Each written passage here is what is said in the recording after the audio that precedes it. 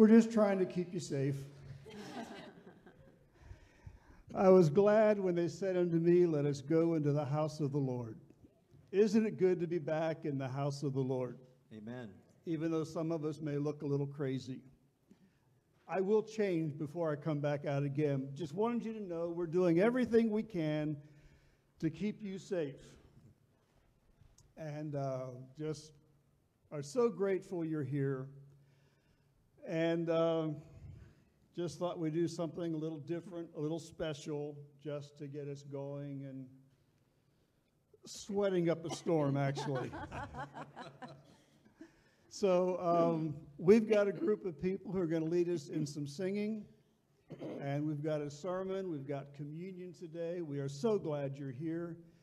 It's nice to look out and actually have people sitting here and not try to stare into a camera the whole time.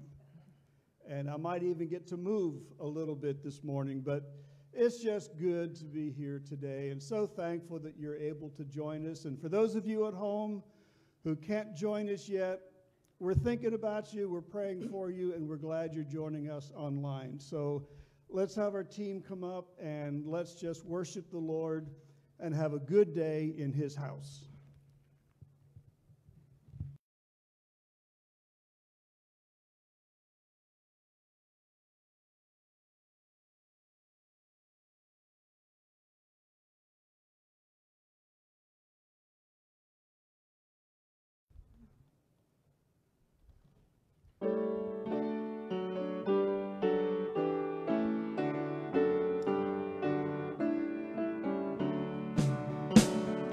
From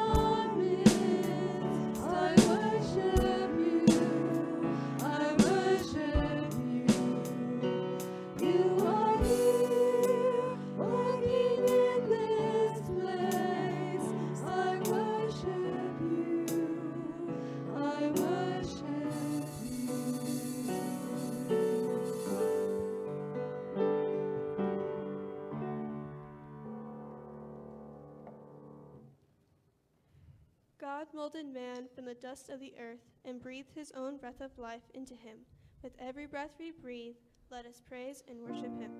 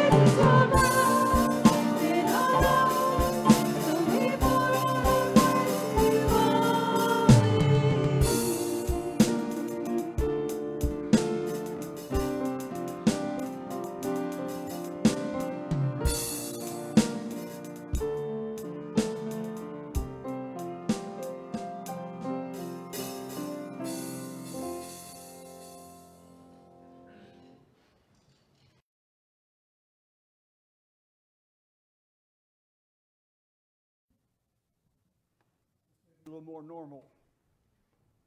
That other stuff may be the new norm. I don't know. Probably did. I don't doubt it for a minute.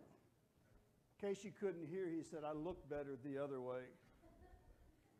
Thank you, Brad. Some things I just have not missed. That's not one of them. I've missed everybody here. You know, 6 months ago, we never heard of the word coronavirus. It was probably somewhere in the world, but not in our vocabulary.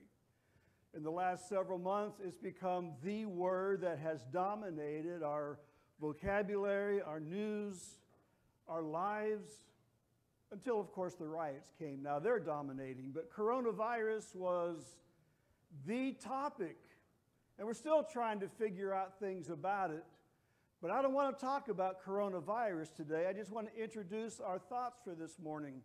Because one thing that we've learned through this whole coronavirus stuff is there's a new norm coming. I don't know how many times I've heard that. I'm not even sure how many times I've said that in newsletter articles and even last week's sermon. There's a new norm coming. Nobody knows what it is. I'm not sure we'll know when it gets here, but everybody's talking about a new normal. I've probably gotten half a dozen or more articles on Facebook and through email from various organizations talking about what's going to be the new normal for churches. They don't agree. I've been invited to several webinars, again, through Facebook and through email from organizations. They're going to have these conferences that you could attend free online, and they're going to have experts tell us what's the new norm going to be. They don't know. I mean, they have some good ideas.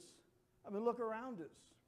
We've got a camera. We've been on TV. Well, not TV. We've been on Facebook for several weeks now. That's new. We've taped off several sections of the auditorium. That's new. As far as I know, we've not done that on a Sunday morning in the last 5.5 years since I've been here. We're asking you, don't shake hands, don't hug, but if you do, we're not going to arrest you. But we're just having to do some things differently. Is this going to be the new norm? I have no clue. But this morning, rather than guess what the new norm's going to be, I want to focus on some things. Whoops. There we go. The new norm is learn how this works. Well, that was the old norm, actually. Today, I want to ask a question: what hasn't changed? There's a lot of things that are going to change, not just in church. I mean, professional sports is still trying to figure out what they're going to do this year, if anything. They're having a new norm and don't know how to handle it. Businesses are having to adjust how they do things. If you've ordered anything from Amazon recently, sit back and wait a while. It will eventually get here. But they're just not able to deliver as quickly as they used to.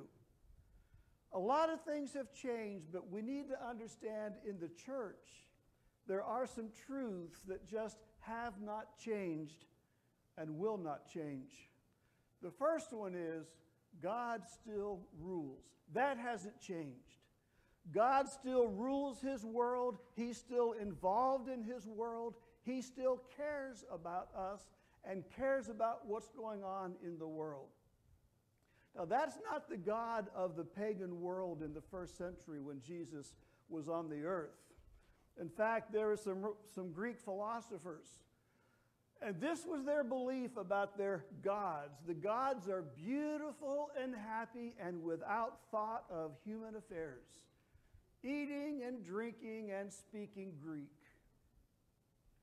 Doesn't that sound like the life? Maybe not the speaking Greek part.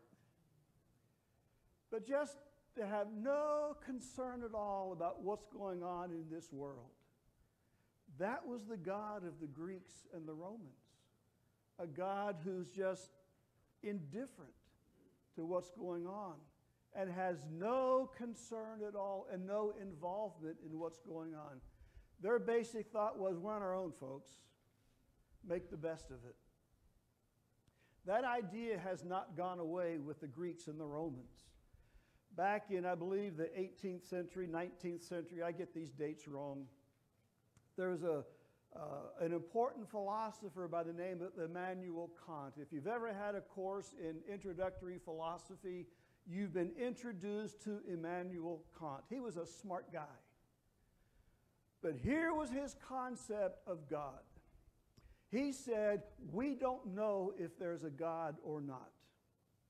We'll never know if there's a God or not, because if there is a God, he's behind some impenetrable barrier.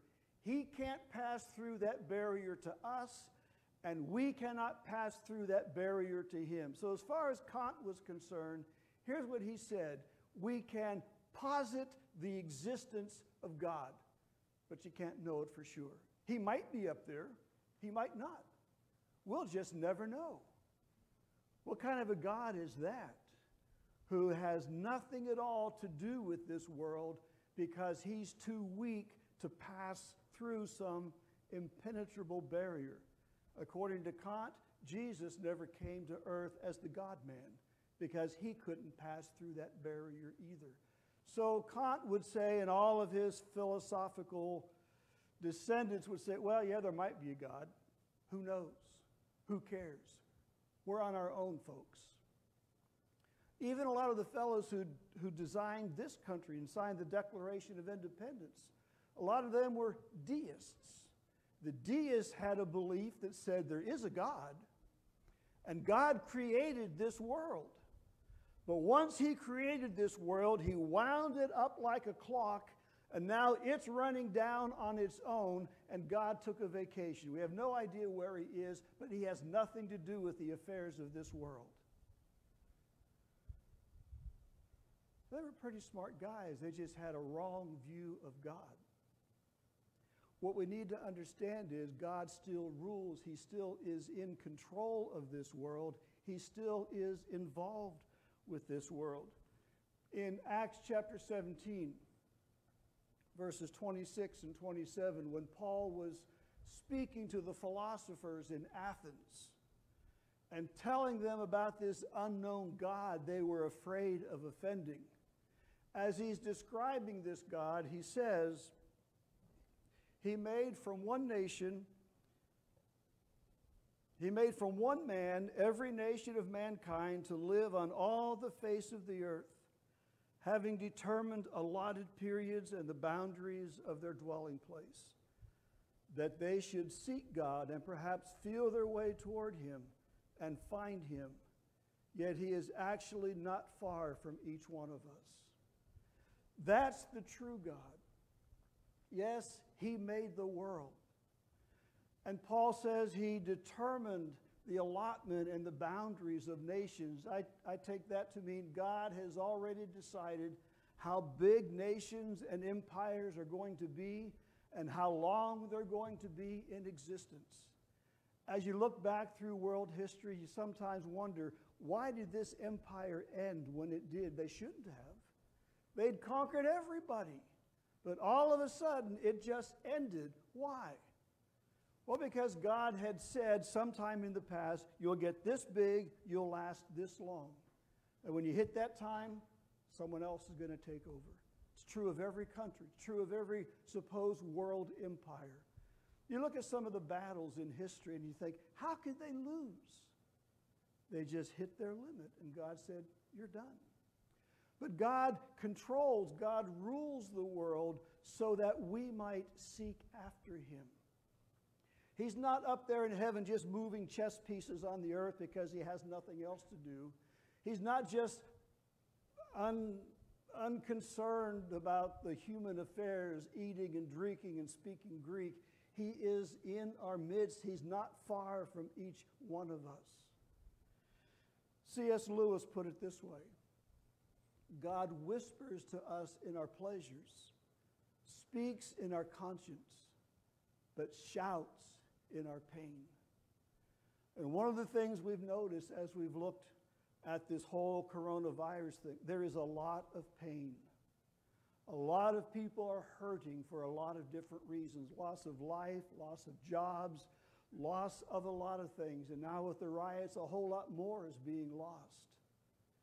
But one thing people are noticing is in the midst of all this loss and pain, people are beginning to ask the question, is there a God? Does he have something to say to us? Yes, he does. He speaks to us. He shouts to us in our pain. And I believe with all the pain that's going on with the coronavirus and the riots and who knows what else may be tossed our way, God shouts to the world, I am still here. I am not far from any one of you. If you just reach out and feel a little bit, you can find me. And if there's a leader to lead the way, we can lead people to God. God still rules. That's a truth that has not changed and never will change. Even when the world ends and heaven comes down and God establishes a new heaven and a new earth, he's still going to rule. That hasn't changed. Coronavirus has not affected that. A second truth that we can understand, and again, you can take this one to the bank. Jesus still saves. The coronavirus has not affected the blood of Jesus Christ to make it ineffective. He still saves. We used to sing a song. We sing it on occasion. I know we've sung it here. If you want to follow the words yourself, it's page 306. But it's a grand old hymn of the church. Jesus saves. Listen to these words of the writer. We have heard the joyful sound. Jesus saves. Jesus saves. Spread the tidings all around. Jesus saves. Jesus saves. Bear the news to every land. Climb the steeps and cross the waves. Onward, 'tis our Lord's command. Jesus saves. Jesus saves. Wafted on the rolling tide. Jesus saves. Jesus saves. Tell to sinners far and wide. Jesus saves. Jesus saves. Sing ye islands of the sea, echo back ye ocean caves. Earth shall keep her jubilee. Jesus saves. Jesus saves. Sing above the battle strife. Jesus saves. Jesus saves. By his death and endless life, Jesus saves. Jesus saves. Sing it softly through the gloom when the heart for mercy craves. Sing in triumph o'er the tomb, Jesus saves. Jesus saves. Give the winds a mighty voice. Jesus saves. Jesus saves. Let the nations now rejoice. Jesus saves. Jesus saves. Shout salvation full and free, highest hills and deepest caves. This our song of victory. Jesus saves. Jesus saves. That's still true. His death was almost 2,000 years ago, but the effect is still going on today. Jesus still saves. He'll only be the Savior until he comes back the second time, but until then, we have the opportunity to share with people the news. Jesus saves.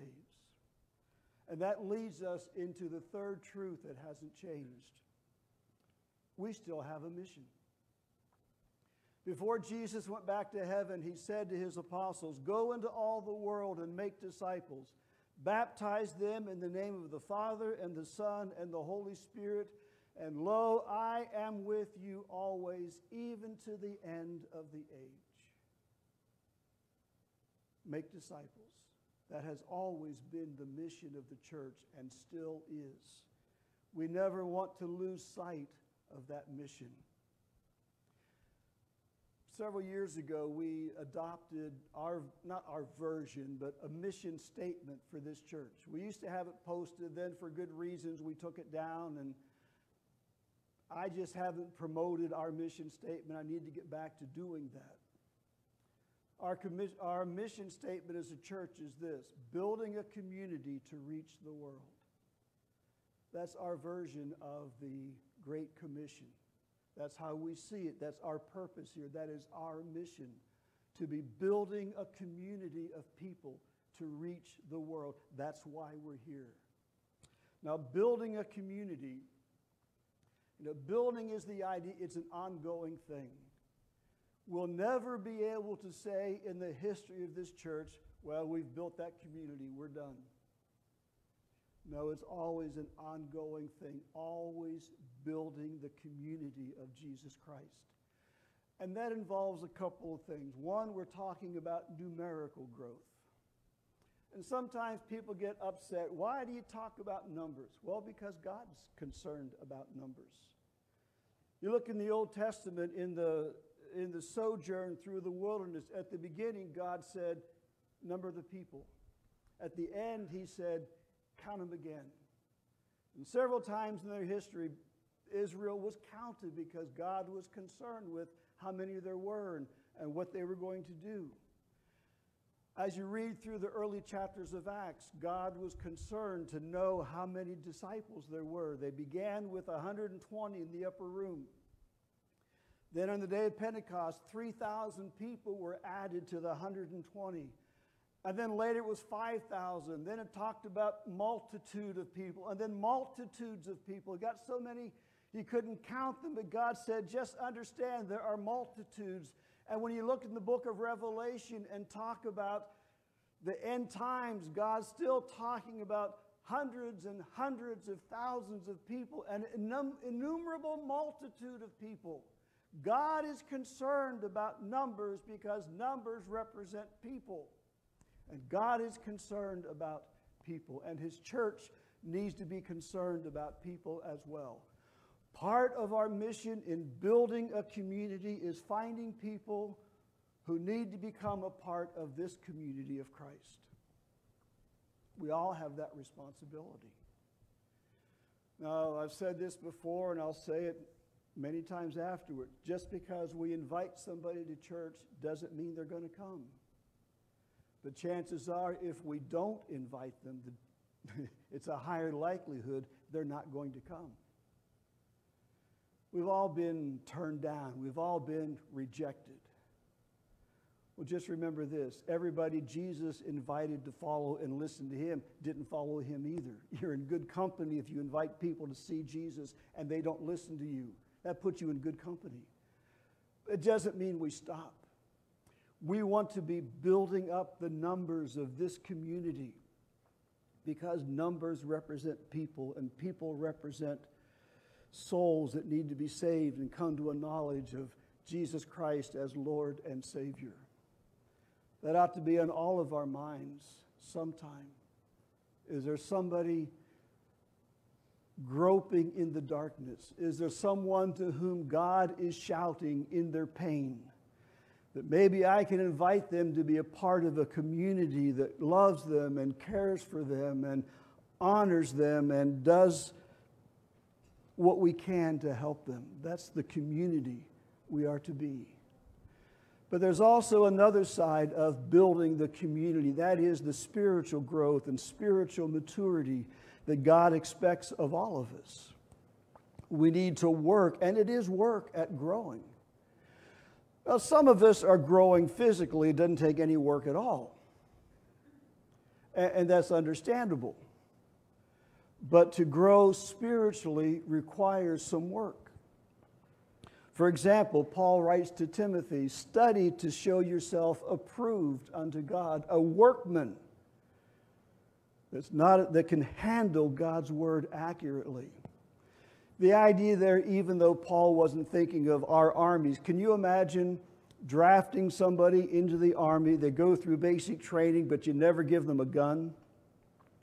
And the day they graduate from basic training, they're sent to the front lines. Oh, by the way, here's a gun. Good luck. Well, if it's somebody that's raised in a community like this, they've shot a gun before. They understand what they're doing. But, there's a lot of folk raised in communities. They've never held a gun in their life. Can you imagine sending somebody out on the front line with a gun? They say, which end do I aim? You don't want to be standing next to that person on the front line.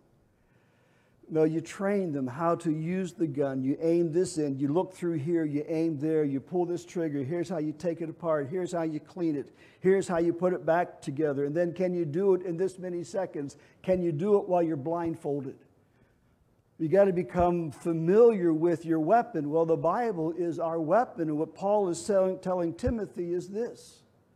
Study God's word so you can handle it like if he were alive today, a soldier is taught how to handle his gun.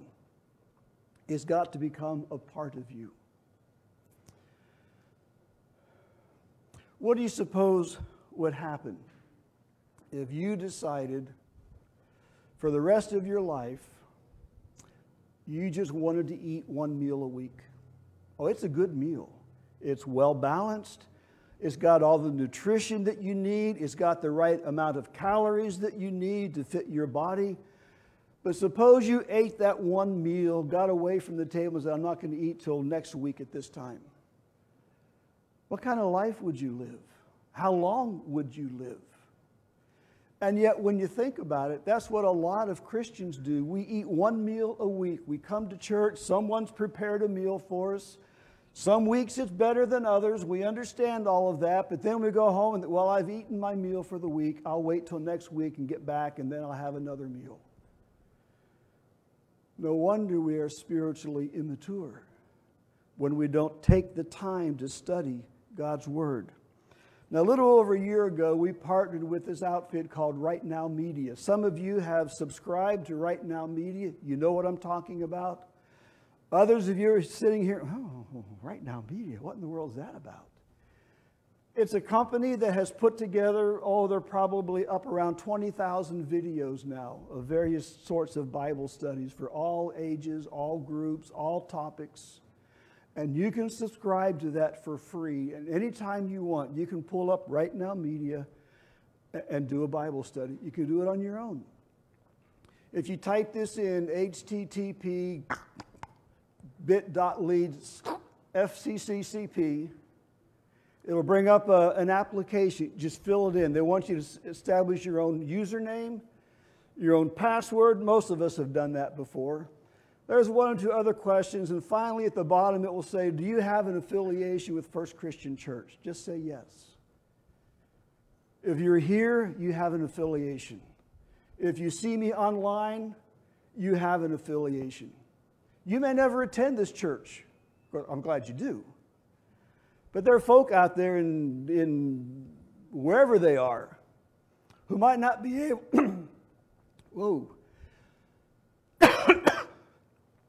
who might not be able to attend this church, but just the fact that you know, you have an affiliation with this church. And once you do that, you'll get a confirmation email, and then you can access Right Now Media, rightnowmedia.org. Thousands and thousands of videos, Bible studies, movies, kids, things for kids. I encourage you. Now, the church is paying for it. It doesn't cost you a thing. You know, if you're in Netflix, that costs you, about $13 a month. And a lot of stuff on Netflix isn't worth watching. Sorry to say that. It's not going to encourage you and help you grow as a Christian. It might entertain you, but it's not going to help feed you as a Christian. Right Now Media, all kinds of stuff available to help you grow in your Christian life. It's just amazing how much stuff is out there. And they're adding things every month. New studies, new videos, new movies even. You can watch it on your own. Just pick a time, pull it up, say, oh, there's a study on the book of Philippians. I think I'll try that. You may watch the first video. They're usually about 8 to 15 minutes. Some of them are a little bit longer, but most of them are very short. You may watch it and say, I don't like that one. Well, there's 19,999 more you can choose from. You'll find something that you like, something that benefits you. Or if you like, since we're not having Sunday school or other small groups for the time being, 4 or 5 or 6 of you might get together and say, let's do a study together. You might pick a video and say, let's watch that one. You know, there's 4 videos. Let's watch one video each week, and at a certain time, we'll get together on Zoom. I mean, you do all this at home. We'll have a Zoom meeting. Zoom is free, by the way. Gives you 40 minutes. After 40 minutes, you're cut off. But you can start right back up again. Or you can pay a subscription fee and not get cut off. But why pay? It's free. And you can get together, the 3 or 4 or 5 of you can agree to meet on Zoom at a certain time, and you can see each other and hear each other. And you can discuss the video that you watched, and you can ask each other questions.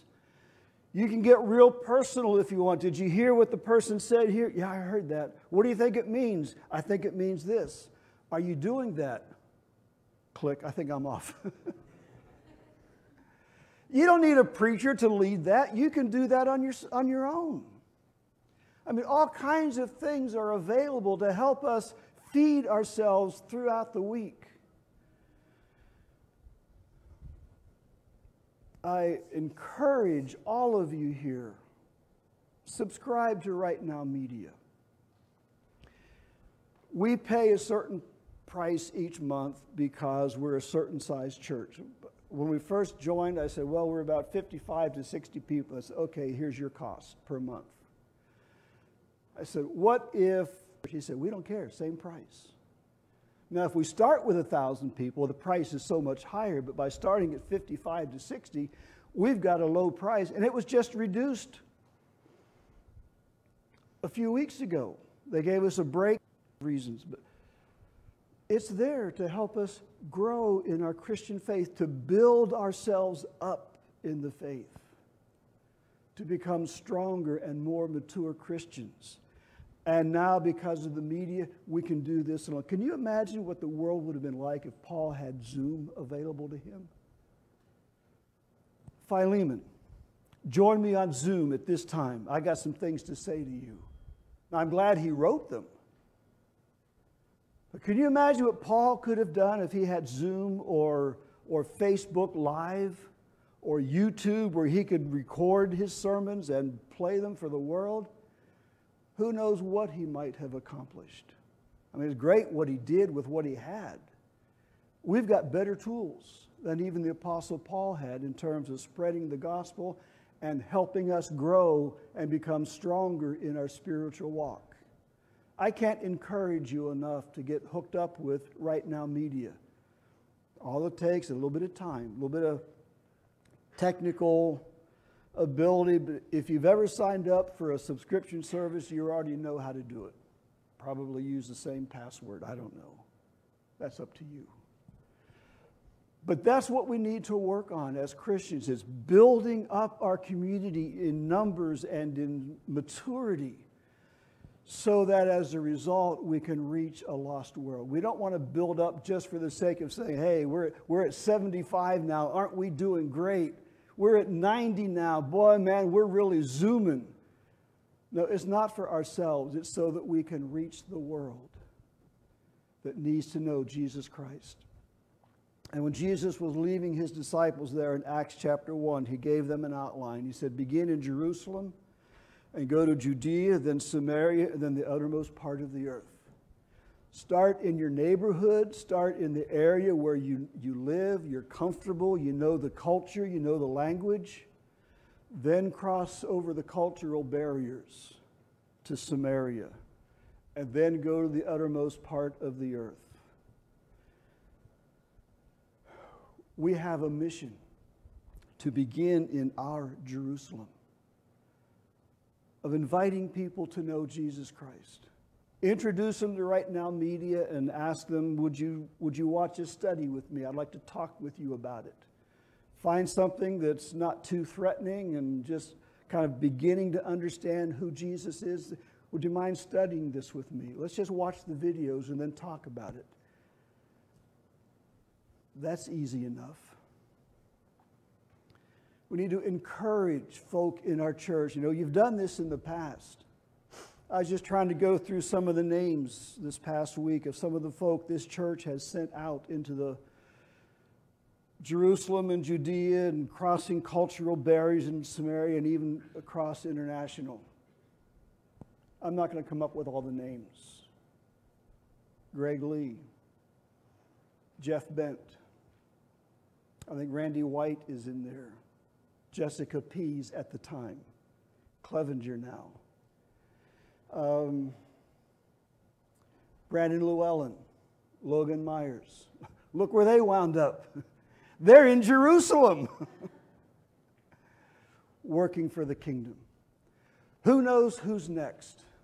It's not just high school kids. You know, when Jesus called disciples, he didn't call 18-year-old high school kids. He called men with families.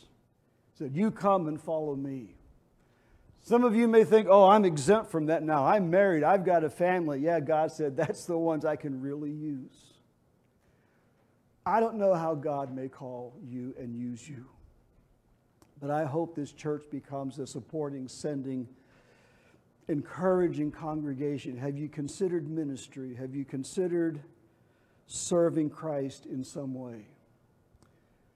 In our series from 1 John, how do we grow? How do we reach out, love God, obey His commandments, and serve Him? If we do that on a regular basis and feed ourselves more than once a week, we're going to become that community that's building and growing here, that we can reach the world for Jesus Christ. Here's some questions we have to ask. Do you truly believe that God still rules this world? Do you believe He's in control of events? It doesn't mean He causes them, but He's got everything under control, moving toward one day in history when He's going to come back in the form of Jesus Christ and say, I told you, I'm coming back. Are you ready? Do you believe that Jesus still saves? Have you accepted Him personally? Are you sharing that news with others? Jesus saves. And are you committed to being a community that builds and grows together so that we can reach a lost world, some of whom are groping in the darkness as God shouts to them in their pain? We have a story to tell to the nations. Jesus saves. Jesus saves. That's my vision for this church. It has been since I've been here. It's still my vision for this church, that this is what God will enable us to become as we work together and grow together and serve together and love together. That we can become a community to reach the world. Would you pray with me?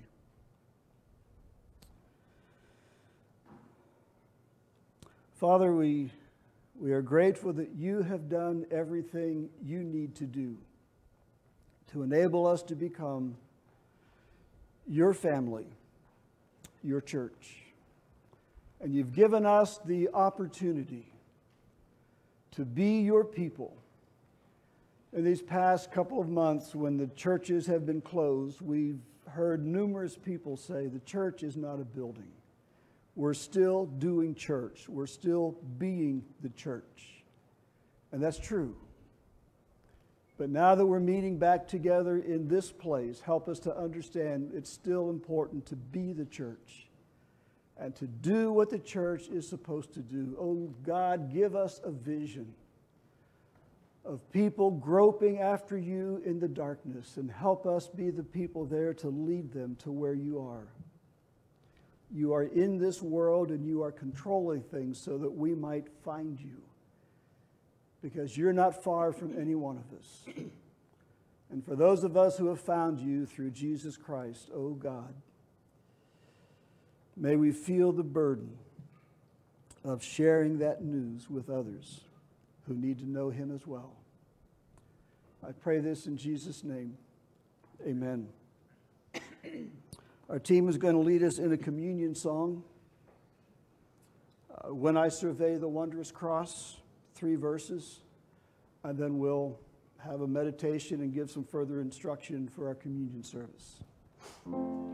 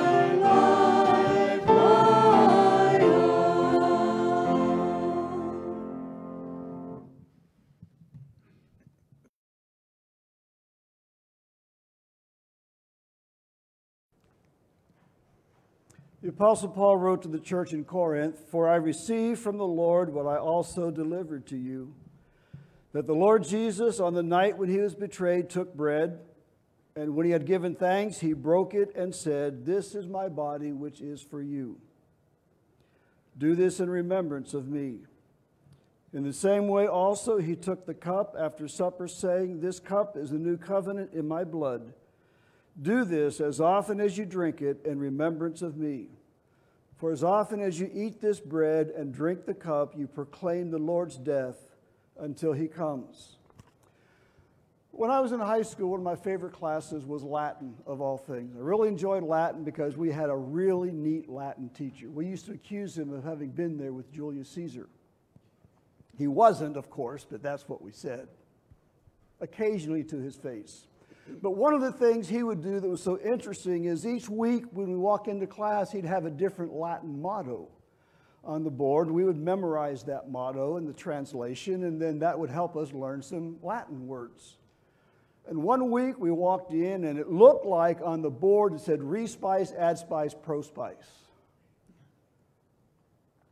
You know, it was a little bit early. What, the Spice Girls? Of course, they weren't a group yet, but no, he said you pronounce it respice, adspice, prospice. So we learned how to pronounce respice, adspice, prospice. Okay, what in the world does it mean? Look back, look to the present, and look to the future. I thought, well, that's kind of neat. And one day it dawned on me, that's what communion asks us to do. Look back at the sacrifice that Jesus made and remind ourselves he did this because he loves us and because we needed it. Communion is a time to look back, to see what Christ has done. Look at the present. Paul says, examine yourself and see, how am I doing in my Christian walk? This is a great time of personal introspection and evaluation of myself. How have I done this past week as a Christian? Some weeks will be pretty good. Some weeks, ooh, this wasn't a good week. It's just a good time to remind ourselves this is an ongoing thing. But Paul says, don't forget, communion is also a time to look to the future. It reminds us that Jesus Christ is coming back. And are we ready for him? And are we doing everything we can to have other people ready to receive him as well? Whether he comes in our lifetime or whether he waits 1,000,000 years, it doesn't matter. As we partake communion, Paul says, one of the things we are doing is saying to the world, we guarantee he's coming back. And we can make that guarantee because he said it first. And his death and resurrection proves that everything he said is true. So in this time of communion, take a little time to look at the past. Remember what Christ did. Take a look at the present. How am I doing in my life with Christ? Is there anything I need to change? And then look to the future. He is coming back, and we're looking forward to that time. Would you pray with me, please? Father, thank you for this communion service. In many ways, it's just so simple. A little piece of some kind of bread, a little cup of juice. Doesn't seem like much. And yet when we see beyond the physical and see what it stands for, the death and resurrection of Jesus Christ, and the promise that someday he's coming back, this is a much more meaningful service than just adult snack during church. Father, help us to take the time to review ourselves and examine ourselves and see, how am I standing in the faith? Is there anything I can do differently? Anything I can improve? And help me, Lord, to do that between now and the time Jesus comes. And let us remember his death and resurrection. In Jesus' name, amen.